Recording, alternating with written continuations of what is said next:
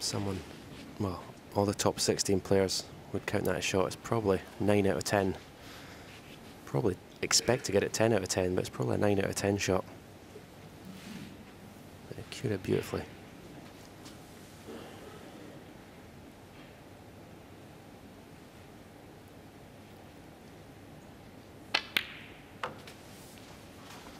Second, John, please. The Amber Haas just asking for a second again because pink spot's occupied. Big advantage here with Yanni as well. He's about 6'4", so he can reach over without any problem. But I'll show you what he was looking at from John's perspective. Thank you. As you come down, you can see just slightly, and that's where he hit it to keep that white in more or less the same position. Yeah, it's interesting. He had the ball in hand, but he just lined it up just a touch off straight. Most people at home would say, well, why not line it up straight? Surely that's easier, but most professionals would just leave just a touch of angle. 8.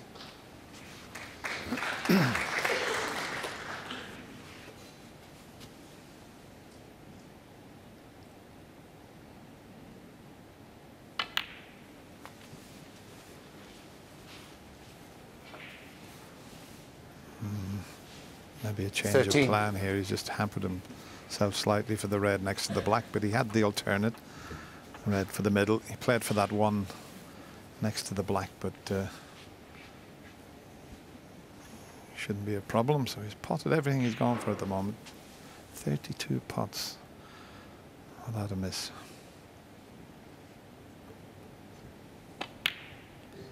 I was just thinking, Dennis, Steve Davis is doing a masterclass. Maybe we should get that long straight red out from. Dear me. That would put him under pressure, Stephen.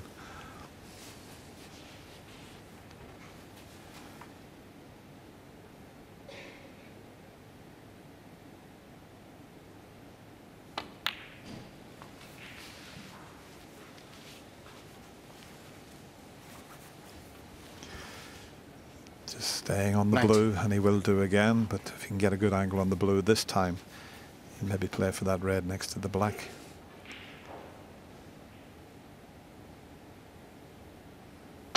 Oh, he's gone too far this time, so slight change of plan. He can still play for the one to the left of the pink and reds.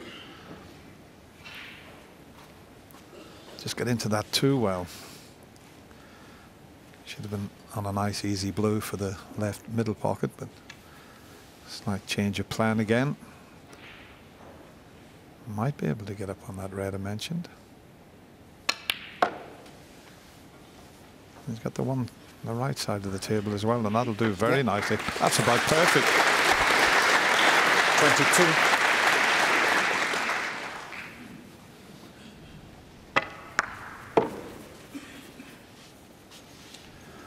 When John Parrott mentioned in the studio about having the cue ball on a sixpence, and that's a typical example there. He had that white exactly where he wanted.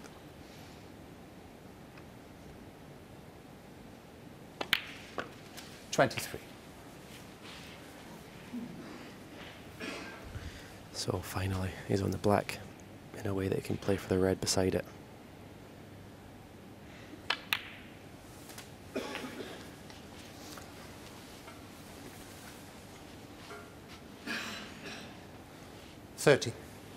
Will no doubt be going into the pack after the next black, and just checking to see if there was a plant to the right centre there.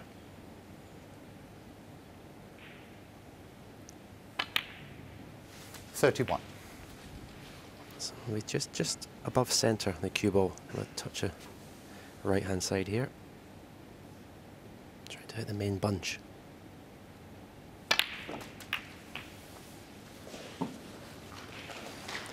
Well, if he's done nothing, he's a bit unlucky. 38. Yeah, he couldn't have played it much better. He played it as you called it, Stephen, and a little unfortunate. He can't quite get to the potting angle of that one, and the one he's looking at in the middle is quite tight also, the one to the right middle. In fact, it's so tight he's having a look at it from both sides, but might be able to get to that.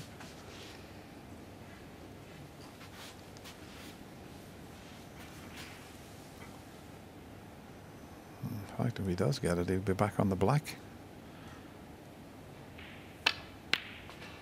39.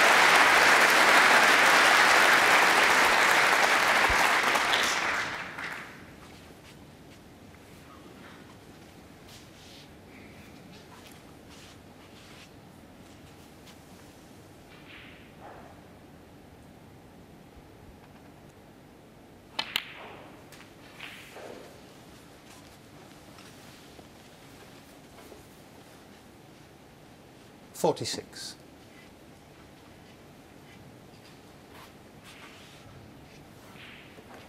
Just comes slightly awkward in this red to the right centre. And raising the cue, butt in the air.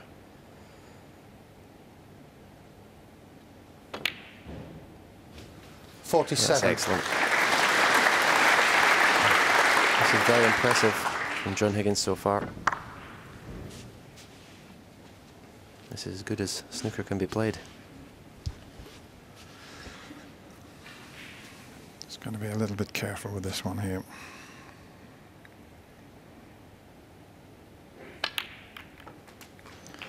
It's just slipped away slightly. That was the problem with that cannon there. You wanted a thicker contact on the red, and it would have kept the white in amongst the red. So just a medium distance pot required, but yeah, so far it's been vintage John Higgins.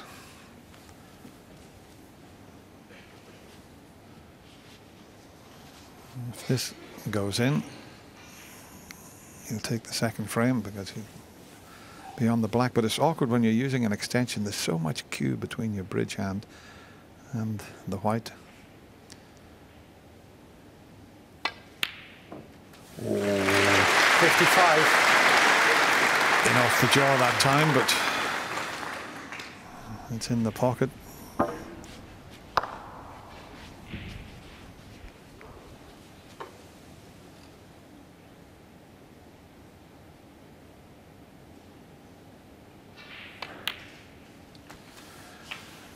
Well, this takes me back to when I used to pop up to Spencer's to have a little practice, and you'd be playing John. 62. And John Higgins got to be world #1 and world champion within 6 years, which was some achievement. And a lot of that credit, and John would tell you, was down to practicing with Stephen Hendry. That's 47 pots out of 47 so far.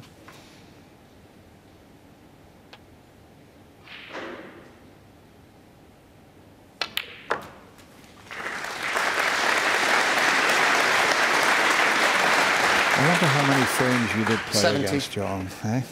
Be in the thousands, I would imagine, Stephen. Yeah, most days 71. we'd maybe put in a couple of hours on our own in the morning, have a bit of lunch, and then have 3 or 4 hours in the afternoon. I've seen from very early on that he was always going to be one of the best players in the world. Yeah. 78.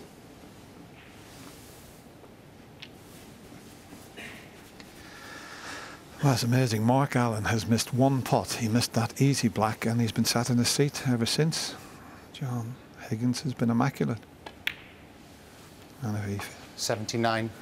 starts with back-to-back centuries, I'm not sure how many times that would have happened in the Masters, the start of a match. Look at the side he had on that right-hand side to swing it around the angles. 85. You know, this has come from, we had a re-rack in the first frame, which looked like it was going to be scrappy. John had missed a red into the middle. 86. But we started again, and he's never looked back.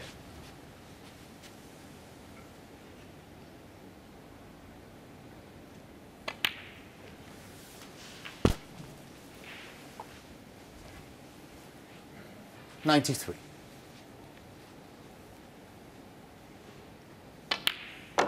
94. Well, this is absolutely brilliant from John Higgins. It really is. Here's another century for you.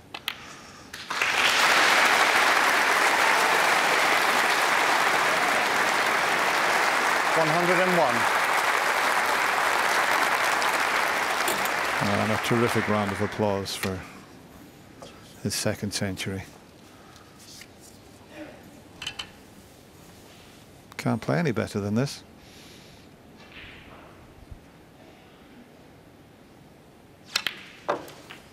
Thanks, Jim. 102.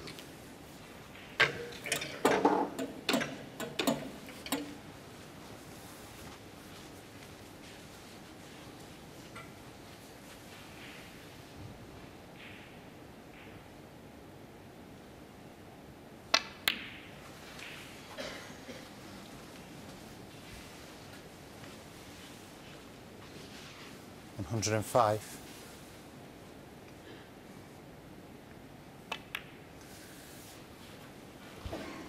107. Yeah, I bet Dennis, when Mark Allen missed that easy black in the last frame, I didn't think he'd be sat down for the next 2 frames. 110. Yeah, absolutely. I mean, Mark knows what John's capable of, but I don't think he was expecting John to throw this sort of snooker at him. But it can turn around. And if Mark gets his chance, he's quite capable of doing the same thing. But at the moment, it's all the Scot. 119.